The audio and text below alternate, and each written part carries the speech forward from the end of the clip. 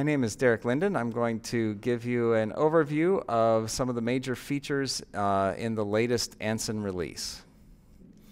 Now, the biggest addition in AntSyn, which is our antenna synthesis tool for AWR, is the addition now of waveguide fed antennas. We added 166 waveguide fed antennas.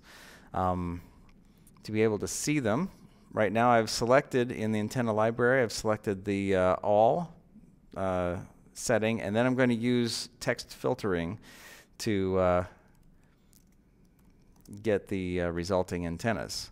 Now, one thing that's also a new feature is the ability to do advanced filtering for the library.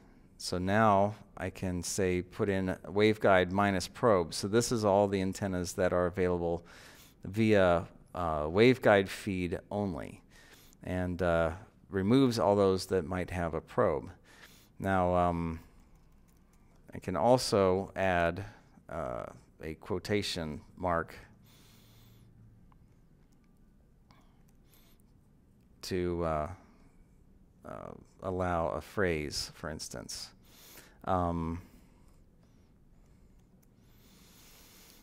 So that can be very handy because now we have almost 540 antennas in the library.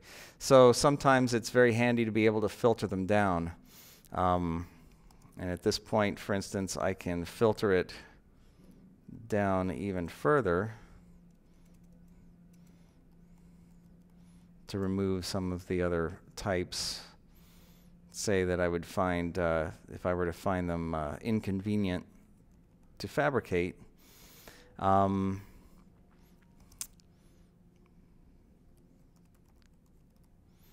now I have things that are made basically with more straight edges. Actually, I will even remove shaped. So now I can see, okay, all these are straight edges, either circles or straight. And then I can select all the antennas shown with just one click. So it's very handy to be able to filter the library to only those antennas that you really want, and then click the select button, and you can select them all as a group. But going back to the waveguide fed antennas, once waveguide antennas are desired, you also need to pick waveguides to feed them with. So this is our control for waveguide feeds. And let me just go up here and say I wanted something that worked at 9 gigahertz. All right. So now I can see that there are various, we have quite a few different types of standard commercial waveguides available. And you can select them. First of all, click Use Waveguide Feed. To eliminate all those antennas from the library that don't use waveguide feeds, you can also click this checkbox here, and it will change the antenna library. But I can select things. I've got a nice green square that shows me that I'm in the frequency range of the particular type of waveguide. And then I've got these are DR stands for dual ridge, rectangular waveguide. And then I've got standard rectangular waveguide, RECT is what that stands for. I can actually have it show only those waveguides that are compatible, so I can eliminate all the red waveguides to make the selection process more available. However, if you really wanted to use the waveguide out of band just to see what it would do, you can. Although if your antenna is low, the low frequency cutoff, below the low frequency cutoff, it will not allow you to select that. But if you want to try something higher, it may result in poor or inaccurate results, but because you are above the high cutoff frequency. But it will allow you to give it a try.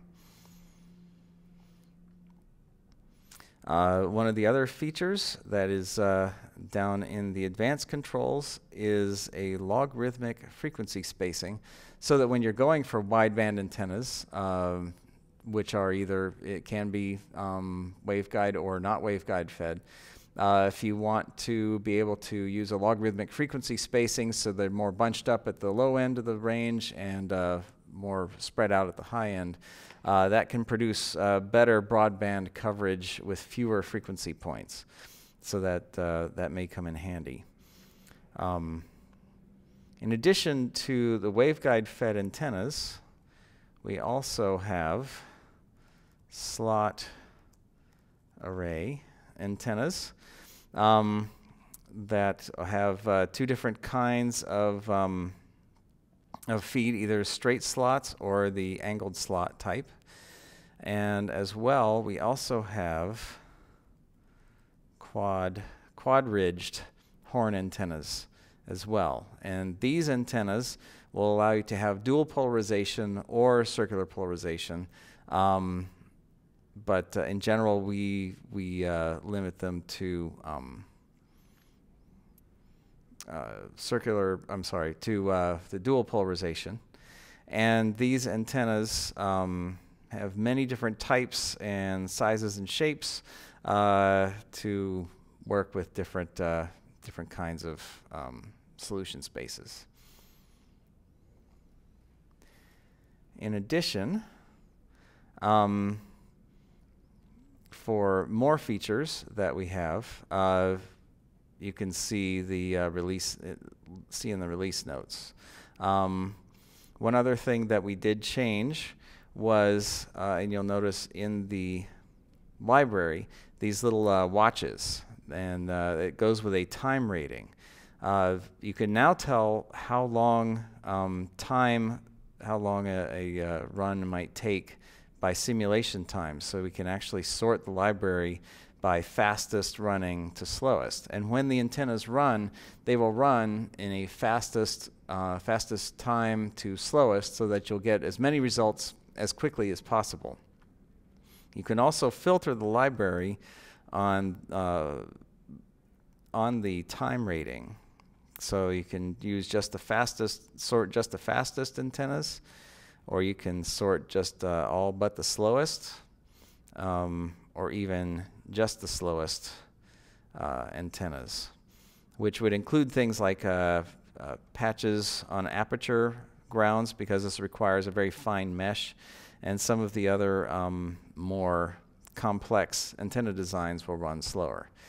Fast things such as wire-based antennas now run higher up in the run process. So that is an overview of some of the new features in the latest AntSyn release. Thank you very much.